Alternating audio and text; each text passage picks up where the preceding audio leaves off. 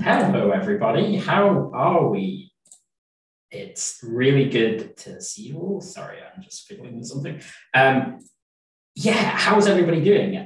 Welcome to the Planetarium show. I'm really excited to have you here. Just a couple of quick tech things, which you probably know, but just to make sure as we go through. So, number one, I should probably introduce myself. My name is Kieran, and I work here at the Royal Observatory Edinburgh. And I'm an astronomer, and today we're going to have a little look at what you can see in the autumn sky. There's some ways you can interact with us. So number one, which a lot of you have found already, is if you either tap on your touchscreen or if you mouse over Zoom, if you're using like a normal PC, you can hit the chat button, which will enable you to chat with us, I guess. So if you have any comments or you just want to say hi or where you're from, that would be great. You should put them in there. And then there's also the Q&A button. So if you have any sort of concrete questions you want to ask, we actually have two space experts who are on hand to answer all of your questions about space as we go through. Kieran and Ramil, do you want to say hi? I wasn't addressing myself in the third person. Hi, I'm the non-Kieran. I'm Ramil. And I'm a professor here at the Royal Observatory. Hi, so I'm the other Kieran. So hopefully that doesn't get too confusing. So I'm a graduate in the science group at the Astronomy Technology Centre here at the ROE. So I'm involved in just some telescope design and things like that. So if there's any questions along those lines, shoot them. So we have an astronomy expert and a building telescope expert. Fantastic. We've got everything covered. Other things to keep in mind. So if you want to ask questions, they are there in the background. Just hit that Q&A button. So for accessibility, there is a live transcript which should be happening. So there's a button at the bottom which I think just says enable live transcripts, and that will give you subtitles or closed captions, which they're not perfect because they're done by the robots at Zoom, but they're pretty good, and hopefully they'll help you understand what I'm rambling about. And then finally, this is being both live streamed to YouTube and recorded. So if you missed something or you want to see something again later, you can check us out on the SDFC YouTube channel and they will be there. All right, that I think is enough of that stuff. Let's dive into space. Let's go. Okay, so I'm quite sad actually that this has ended up being online again. I mean, obviously we want everybody to be safe, and if you've ever been to the observatory in person, it's an incredibly cramped place, and we want you to be safe more than anything, which is why we opted to do such things online. But that does give us some advantages. So this is a little program called Planetarium, which lets you look around the sky, and this is roughly what you would see on a really nice day from the roof of the observatory. So over here, this is one of the observation towers. This is the west observation tower. And then over here, we've got the east observation tower. And the reason that this is actually kind of cool is because normally you go here and you go, oh, great, I can see all over the city. So for example, I can see the castle down there. It's a little bit blurry, but you can see the castle pretty well. And then you can see Arthur's Seat, which is the really famous big hill in the middle of Edinburgh in Holyrood Park. And you can see loads and loads of other stuff in the city. So it's very blurry, but down here, that's actually the sea. That's the North Sea / the Firth of Forth. So you can see all the way down from the sea from the roof. But while the view is pretty great, there is one thing that you can't do in person, which is fast forward time. So what we're going to do is we're up here at about 1:45, but there's not really many stars to see at 1:45. So there's no reason why we can't just fast forward time. So we're going to go to about 6 p.m. So the sun is setting here behind the West Tower, and we're starting to see some stars come out. So it's a really handy little thing. So actually, let's go a little bit further. So 6 p.m. is about when the sun kind of sets in the UK around autumn. But let's go to 9 p.m. So the sun's gone all the way down and the stars are going to start to come out. And on a clear night, you can see absolutely loads of stars. And it's really difficult to kind of know what stars we're talking about. So if I just pointed a star like this one, I'll just go, well, it's that one. It's hard to know which one I'm talking about, especially if, say, you weren't with me and I was writing you a letter or an email or something to know. So what we do is we divide the stars up into patterns, which we call constellations. So these are all of the constellations in the northern sky, and they're usually attached to myths. So the constellations we tend to use in the UK are the Greek constellations. So they tend to be involved in Greek myths and legends and things like that. And this is just a choice. This is just what we chose to do. Lots of other cultures have different constellations. They divide the stars up differently. And you could even make your own if you wanted to, as long as everybody kind of knows what we're talking about. They're just used to divide the sky up and to tell some really nice stories along the way. So we're going to start off talking about actually my favorite constellation. It's my favorite constellation because it's one that everybody can see, which is the Plough. So the Plough is these 7 stars here. And the Plough is visible all year round. They're really nice, bright stars. And it looks like lots of things. So I always think it looks like a saucepan. But then when it's the other way up, people imagine it's a plough. So if you can imagine this flipped over, this is the bit where you attach the horse to. And then this would like dig into the ground. But it's got lots and lots of other names. And I can tell you lots of things about the Plough, but I want to show you one of my favorite little secrets to start off to do with the Plough. And it's to do with this star here. So the star in the middle of the handle. And maybe if you've got really good eyes, you can actually already see what's going on, but we're going to zoom in a little bit. So you can imagine if you had really, really great eyes, you might be able to zoom in. And you'll notice that this star, which is called Mizar, is actually a double star. It has another star next to it here. And these stars orbit around each other. And there's lots and lots of stories about this star, which I really, really like. So one story tells of it being an eyesight test. So if you joined the Roman army, I believe it was, they would, point you at the star and you'd say, oh, take a look, and what do you see? And if you say 1 star, then they would assign you to the infantry. They give you a sword. Whereas if you have really, really good eyesight, you go, oh, I can see 2 stars. Well, then they would assign you to be like an archer or a scout or something like that. I don't know whether this is true. I like it as a story though. Another one, which is from Japan, is to do with the star and to do with aging. So you might know that your eyes get kind of worse as you age. And this star was kind of an indicator of whether you were old or not. So in Japan, if you can only see 1 star here, then you're kind of officially old, which I think is quite fun. But what I think is really cool is we can do better. So we have this double star, but what happens if we go in further? Well, we get this 3rd star here called Ludwig star, but we're going to go past that and we're going to realize that Mizar itself even has another star around it. So you've got Mizar, the main one you can see, you've got Alcor, you've got a Ludwig star, you've got this mysterious 4th star here. And then it turns out as late as 2009, there was discovered a 5th and a 6th star. So this is actually 6 stars altogether. And I just think it's amazing that this is something that people have probably been staring at for tens of thousands of years.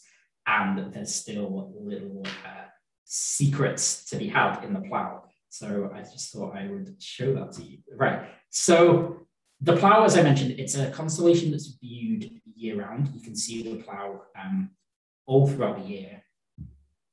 And there's a few other constellations which are kind of in this pattern. So these are all the constellations, and we're going to see a couple of them. So if you take the Plough, and if you take its sort of saucepan shape and you follow that up, you actually get to this star here. And this is another really, really special star. And this is Polaris, or the North Star. And the North Star is special basically because if you went to the North Pole, this star would be directly above your head. And that produces some really weird things that happen. So for example, we're going to advance to midnight now. So we're at about 9 p.m. And if we go to midnight, you'll see that all the other stars spin around, but the pole star stands alone and it stays still. So this star is really special because it stays still in the sky, it never moves, and also it always points exactly north. So if we look down a little bit, you'll notice that our compass point It's directly above north. So if you can find the plough in the sky, and you can take these two stars on the far hand side of the saucepan, and you can just follow those up, and the next brightest star you hit is the North Star, and you can always use that to find your way north. So then we have these constellations, which are always visible all throughout the year. And another one I really like is this one up here. So this is Cassiopeia. Cassiopeia, I always think either looks like a W or an N or something like that, but the Greeks believed that it looked like a very vain lady sitting in a chair staring at a mirror. I'll be honest, I don't see it, but maybe they have better imaginations than I do. But that's not the only kind of constellation. So there's constellations that are viewable all throughout the year, like these three. But then there's also constellations that are seasonal. So I thought I'd show off a couple of constellations that are visible in autumn. And autumn is a kind of, it's a bit of a transition period between summer and winter. So I thought I would start with a summer constellation, which is on its way out. So this is a constellation which is really visible in summer, but in Scotland, that means you have to stay up really late. But if you hang around into the autumn time, you can catch this constellation just after sunset. So there's kind of a couple going on here. So there is number one is what's called the summer triangle. So that is these three bright stars here, which form a nice triangle. So this top one is called Danab, this one is called Vega, and this one is called Altair. And they're all kind of their brightest stars of the constellations that they belong to. So Danab belongs to, this one's Cygnus the Swan, and then Vega belongs to Lyra, the lyre, and then number three, Altair belongs to Altair the eagle. Is it Altair? Aquila the eagle, sorry. So these are kind of three separate constellations, and together they have this triangle between the brightest stars in them. And I really like this because there's another little secret here, which is a little hard to see. But if you're in a dark room or if you have a squint, this is how you can find the Milky Way. So this is how you can find our galaxy and where that kind of sits on the sky. So you might be able to see there's a very faint up here. We'll draw a line so we can see. It's kind of going up here. You maybe can see a very, very faint wispy band. And ancient people believed it looked like spilt milk or it looked like a river or something. And so this is the Milky Way, and this is where our galaxy sits on the sky. So if you want to find our galaxy, what you can do is you can find this summer triangle, and that's one of the ways that you can find where it goes. But it goes all around the sky, so you can kind of then follow this and see lots of other things along its band. So that's a constellation of the summer that's kind of, it's getting earlier and earlier in the night, and eventually it will get so early that the sun will entirely block it out. It'll only be up in the sky during the day. So we can go to the other side now. So we can, let's head back to north. So we had our summer triangle over here, but we're going to head back to north. And then on the other side of the sky, we've got constellations that we're going to have to stay up really, really late for. And these are constellations that will become more and more visible throughout the winter, as days get shorter. So we are going to first advance time to 3 a.m. We have to stay up really, really late for this. And then we're going to move to the other side of the sky. So we were looking over to the west then, and now we're going to look over to the east. So this is a constellation that's rising just before morning. And this is my other favorite constellation. This is Orion. So if you can stay up till 3 a.m., you will see Orion. So he's quite easy to spot. He has these three really bright stars which form his belt. And I really like Orion because it just looks like what it is. It looks like a guy. And I think that's what makes a good constellation, is that it looks like kind of what it is. Other things to look at are his shoulders. So you might notice his left shoulder, which is called Betelgeuse, looks slightly red. That's because that's a really, really old star, which is nearing the end of its life. And then his right shoulder is called Rigel, I believe. And Rigel is a really, really young star and looks really blue. And in terms of stars, it won't live very long because it's really, really big and massive. burns through all its fuel really quickly. So we've got kind of really, really old star, really young star. There's other things to see. So if you look below his belt down here, there is a nebula called the Orion Nebula. So if you're in a really, really dark place, you'll see a bit of a fuzzy patch down here. And that's a place where stars are actively being born. So there's loads and loads in this constellation. And it's also really nice because as we get into the winter months, this constellation will be visible all the way through the night. So in the dead of winter at sort of 4 or 5 p.m., this will be up and it will stay up most of the night. But unfortunately, for the moment, you'll have to stay up really quite late. So finally, we're just going to bring ourselves up to sunrise. So we're going to move to about 6 a.m. And now, if you've been staying up all night looking at the stuff, it is definitely time for bed. And I think we're going to stop there.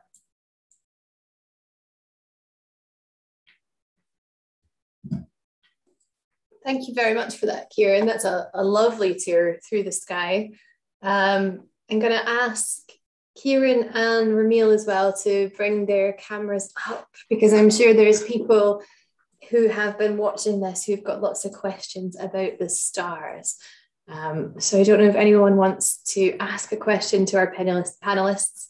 Anything that you want to ask about the tour that we've just had, about the Royal Observatory, or about the night sky, I'm sure we can make a bit of an answer for you there. There's not any questions in the questions and answer, but I think there was an interesting one earlier about the Earth revolving around the sun. So I suppose that's quite a nice place to start. Why does the Earth revolve around the sun? Anybody want to chat about that? I'll defer to our space experts. Do you want me to take it or? Okay, so that's a very good question, actually. And you notice that so the question is from Rohan, why did the Earth start revolving around the sun? And in fact, all the planets revolve around the sun in the same direction. Why do they do that? And also, why is it that all the planets lie sort of in the same plane around the sun, right? Those are all things that we see in the night sky. So the answer is two things that you're probably pretty familiar with. One is gravity, and the other is merry-go-rounds, right? So essentially, you remember gravity pulls things in. Merry-go-rounds, if you remember from being a kid, if you're in a spinning merry-go-round, going towards the center of the merry-go-round is very difficult, right? You really got to struggle, whereas like standing up or down is pretty straightforward. So what happens around these stars when they're first born, like the sun, right? So the sun started off basically as a cloud of gas and dust, and it started collapsing due to gravity. But as it collapsed, the cloud started off spinning just a little bit. And as it collapsed, that spinning became faster and faster. That's like a ice skater is like pulling their arms in, right? So as it collapsed, the vertical directions could collapse pretty easily due to gravity, just like on a merry-go-round, but the directions, around the rotation could not. And so what you formed was a big, protostar in the middle, which became the sun, and then a disk of material around that sun, right?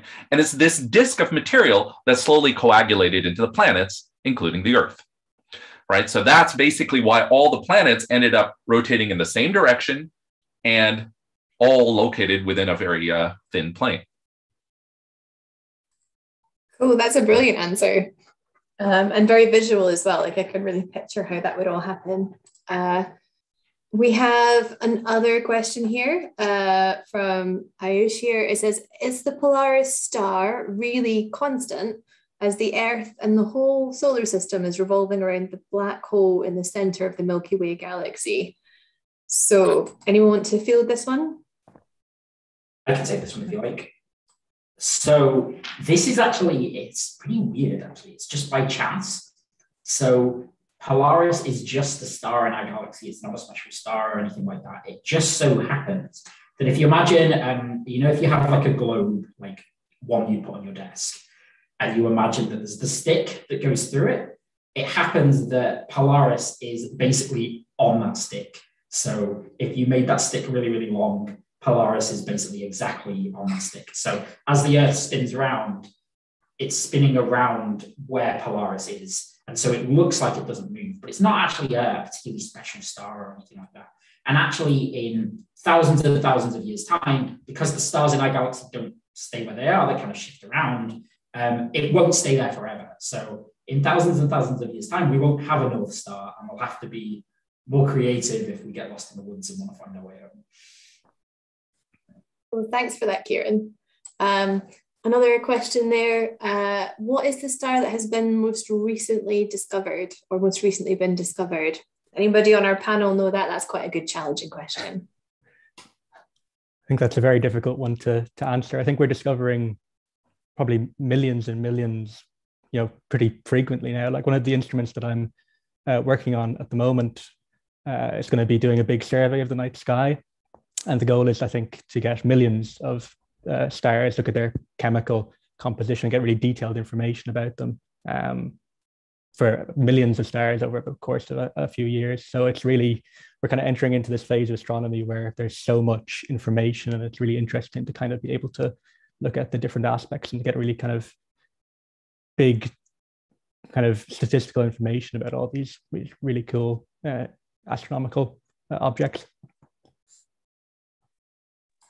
Yeah, I think that's a good point. I think actually that's one of the reasons that the Royal Observatory Edinburgh is kind of an interesting place to work, because lots of this looking up and thinking is happening right here.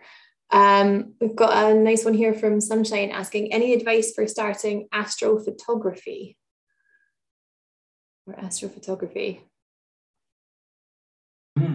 Good question.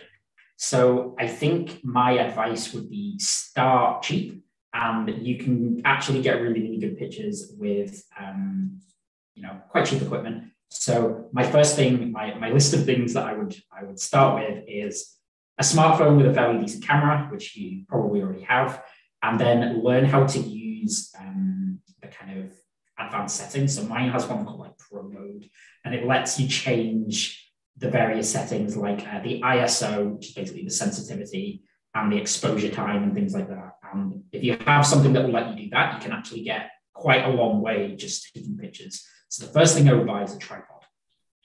You can buy these for about 10, 15 quid. And then you can just kind of plant your phone somewhere and take a really long exposure picture of something. And if you do that, you can actually get really, really good results. And that would be a good start.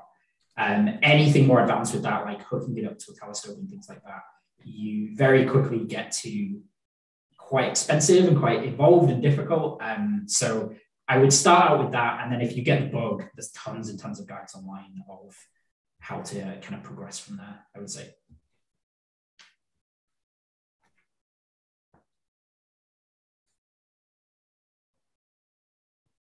You're on mute, Abby. Abby, you're muted. Oh.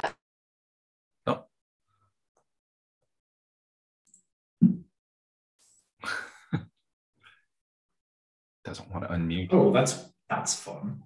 You're force muted. Weird. I can ask the questions. I'm taking over the show. Okay. Oh, this is a good one. So, what is the oldest star?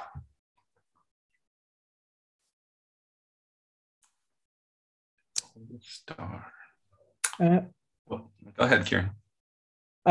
So I think there is so if we go right back to the Big Bang, so there's this kind of beginning of the universe, and we get to kind of quite a long time before we go from there to kind of star forming. We have a kind of period known as the Dark Ages, where there's just not enough material, it's quite uniform to get into these kind of star forming kind of ages. So you basically get some sort of slight kind of non-uniformity or some slight kind of clumping. And this eventually through gravity kind of brings everything together, and we get these denser and denser regions. And then eventually that can bring us into kind of star forming ages. And I think I'm not 100% sure, it's about 350,000 years after the Big Bang, I think, is when we kind of get to the really kind of early stars. So that would make it just over 13 billion years ago from now, which is pretty old. It's a really interesting question, I think, in physics at the moment. I think there's a lot of people trying to build telescopes that can look back and try and find some of these really early stars, because we've not really detected, or we don't know that we've detected them yet. There's also another angle to this, which is some of the older stars are still with us now. So when you have a really small star, it kind of just lives forever because they burn so slowly. So there's people actually looking in our galaxy for really, really old stars. So there's lots and lots of different ways to think about it because, yes, some of them will live. They'll outlive us all, as my mom says. Yeah, it's really cool because the way they look for it, these super old stars, is actually using their composition. So if you remember Carl Sagan's old quote that we are all made of stardust, what that means is that essentially at the time of the Big Bang, the only elements formed were hydrogen and helium. So the very earliest stars will have very low abundances of things like oxygen and carbon, the things we associate with life. And so we can try to detect that with these stars. And Kieran was just talking about a new facility that's going to try to get the chemical composition of stars. That's one of the things you're hoping for, is to be able to find these extremely old stars by their chemical composition. All right, I think we've got time for one more question. So that's the question before that. Oh, I like this one. Okay. How do constellations change over time due to stars dying or being born or kind of whatever, really? That's a great question from Advocate. Thank you.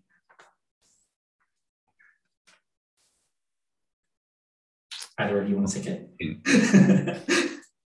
In general, not over human lifetimes. What the constellations do is shift in the sky. So, for instance, you might, know your astrological sign. I'm a Taurus. Okay. What that means is that at the time of my birth, what that's supposed to mean is at the time of my birth, the sun is in the constellation of Taurus. The thing is, that astrological system was invented about 3,000 years ago in essentially what is now Mesopotamia, or what was Mesopotamia. So the problem is that constellations have shifted in the sky because the Earth is sort of precessing like a top. And so today, the sun is no longer in Taurus when I was born, as it turns out, despite the fact that we've now associated Taurus with this time, around May or April, that is supposed to be that. So the constellations themselves have been pretty constant over the time of humans have been around. However, over longer timescales, they certainly do. Stars certainly are born, they die. A lot of these bigger stars that Kieran was pointing out, things like Vega, probably won't be around in about 5 or 10 million years. So if you put yourself on ice and come back, then you won't see that star anymore. I think I really love thinking about this is that the dinosaurs would have seen entirely different constellations. Entirely different sky. Every bright blue star in the sky probably wouldn't have been alive. So the sky would have looked completely different, which I think is absolutely mind-blowing. I can picture dinosaurs and I can picture them being around, but space would have been completely different. I think that's pretty cool. Right, I think that is all the questions we have time for. So I just have to thank you all so much for coming. I hope you had fun. I'm sorry if we didn't get to your question. If you tweet to us, which I'll put on Twitter in the thing in a minute, we will be happy to answer them there and things like that. So yeah, the last thing that I have to say. So we have another event happening today. I think this is our final event for today. Yeah. So we have our short talk series, which will be the final event of the day, which you can check out. I'll put in the link in the chat in a second. So they're shaping up to be really fun, and there you can learn what people research and what kind of mysteries they're discovering in space. We have a website, so if you want to check out the open day more generally, you can visit us at roe.ac.uk/BDOD 2021. Again, that's linked in the chat, and you can see what everybody's up to in the labs and things like that, have a poke around. And then, yeah, if you want to reach out to us on Twitter, we are at Royal Obs, and we'll be happy to answer any questions we didn't get to, or if you just want to chat, we're around. Thank you so much, everybody, and I'll see you soon.